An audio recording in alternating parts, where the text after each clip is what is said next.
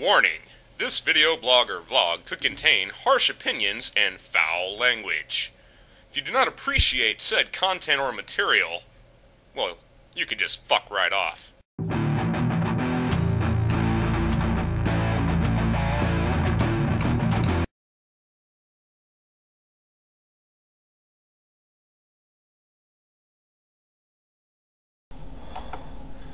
Greetings, Internet people. RantingRamsay here. How are you all doing today? Wasn't doing so badly until I came to the realization that the Yahoo News blog article team that they have apparently has some feminazis working for them. Now, before all the ladies get their fucking knickers in a twist and start screaming that I've just called feminists feminazis, I want to make a distinction.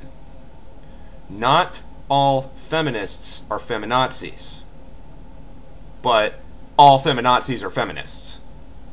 Okay? There is a difference. A feminist is someone who believes in equal rights between the genders.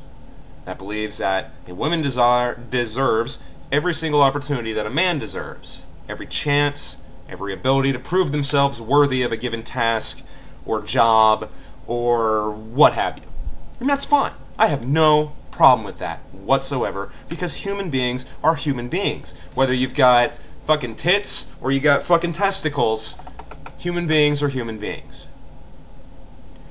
Where I have a problem is the feminazis who say because we live in a male-centric society for so long that now we should be living in a female-centric society, whereas the males should be subjugated as the women have been subjugated. They don't want equal rights, they want superiority. But that's really not the point of what I'm talking about. The point of what I'm talking about is that some feminazis are so fucking oversensitive that you can't even make a joke if you're a public figure that would even possibly remotely sexualize a woman in any way. Because then you're being an absolute fucking sexist and you just deserve to have a derisive news blog written about you. Now, what I'm talking about, I don't know if you guys are keeping up on the whole Olympics thing that's going on. I'm not really, save for major news stories like this one. We had two American sprinters trying out in a heat for the last spot on the U.S. women's Olympic team for the 100 meters. Two women, Allison Felix and Jeneba Tarmoh? Not sure how to pronounce that. I've tried T-A-R-M-O-H. Tarmoh, I think. Anyway, Allison and Jeneba finished in a dead heat. Literally, even with all of today's modern high-speed cameras and nanosecond timing, it is determined that they crossed the finish line in their final heat at exactly the same time. And nobody knows which spot, or which of them the spot on the Olympic team should go to. There have been two solutions that have been offered for this. One is a runoff. Run the fucking race again. Just the two of them, whichever one fucking wins. Maybe do 2 out of 3 even. You know, get the best average. Whoever has the shortest amount of time running these races over and over again, whatever, will be the one who gets the Olympic team spot. Or a coin flip. Those are the two major solutions that are going on right now.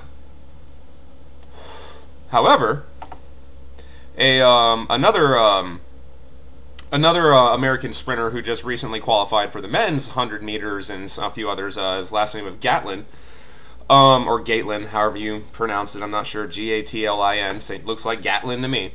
Anyway, he, on his Twitter account, he had a third option. Says, I'm voting for a Jell-O wrestling match, Gatlin said. Red Jell-O, that's my favorite. That's pretty funny. That's, you know, obviously meant as a joke. Obviously meant to put some levity on a very heavy situation if you're really wrapped up in the Olympic sprinting world. You know, apparently this is something that doesn't happen very often, and it's got a lot of weight behind the situation in the Olympic sporting world.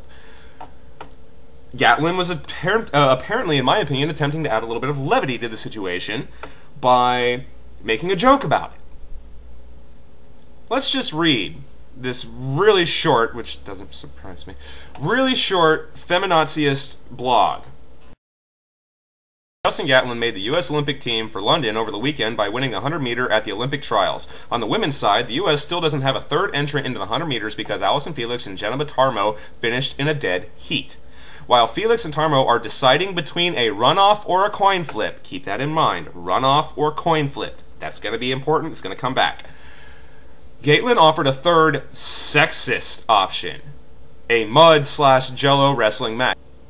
The blog continues on to say, "Oh, see, that's supposed to be funny," the blog continues. "The fact Felix and Tarmo have worked just as hard as Gatlin to get to the Olympics as sprinters should be thrown out. Ignore their accomplishments as athletes and focus on the fact that Gatlin wants to be titillated." What? What the fuck did you just write? Do you have an editor? Do you have someone who overviews your shit before you fucking put it up here? Okay. Maggie, I'm directly asking you a question, even though you will probably, likely, never see this video. I'm directly asking you a question. A coin flip, which involves no physical merits whatsoever, does not do the same asinine crap that you suggested here? Would not a coin flip ignore all of their athletic accomplishments because it's settling the way in an arbitrary manner, or setting the matter in an arbitrary manner that has no reflection on their physical accomplishment whatsoever? I mean, if you're going to go this route, you need to say that the coin flip needs to be fucking totally done away with as well, and the only way that they're going to be legitimized as female athletes is to have a runoff. But you don't even realize that that's what you just fucking said. You don't even realize that the coin flip would be just as dismissive. At least the wrestling option shows a little physical prowess. At least the wrestling option would demonstrate how physically fit these women are. Coin flip will not do that in any way, shape, or form. A coin flip is pure fucking random chance. And yet that does not delegitimize these female athletes whatsoever.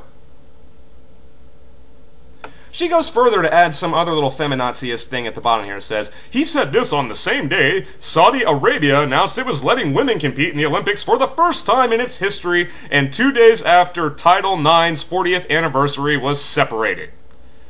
In Omaha, Nebraska, Eugene, Oregon, and San Jose, California, female athletes are trying to become Olympians in swimming, track and field, and gymnastics." What the fuck does that have to do with that? But you are grasping at straws, Maggie. Come on, girl. Oh, I'm sorry. Come on, person. But with the comment he said 2 different times, Gatlin reminded those athletes that some will still see them as objects. Yeah, teenage boys.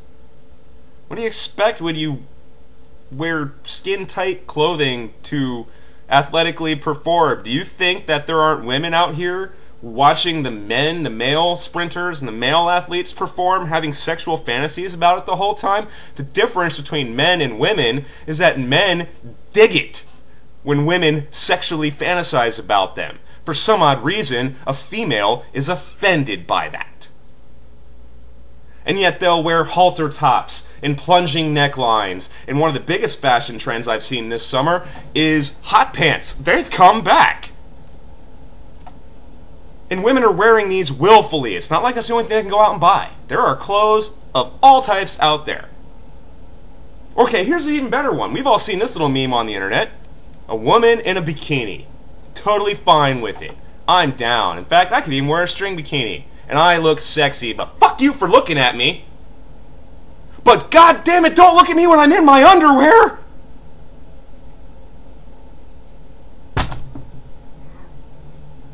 You fucking feminaziists.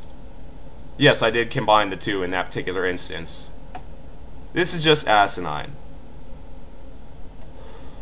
It just really pisses me off that a male can't even make a joke to his other male friends, to the world, and that most of the men are going to laugh at that. It's no longer acceptable, because we're completely dismissing the fact of anything they've ever done in their life if we realize the fact that they're women.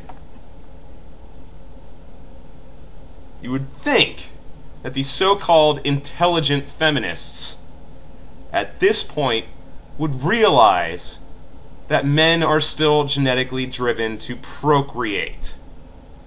And yes, we do have to do a good job of controlling these thoughts and urges and whatnot. But a joke is fucking harmless.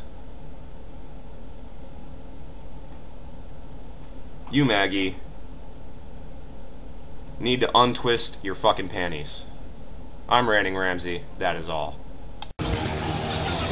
Hey, did you get all that, man?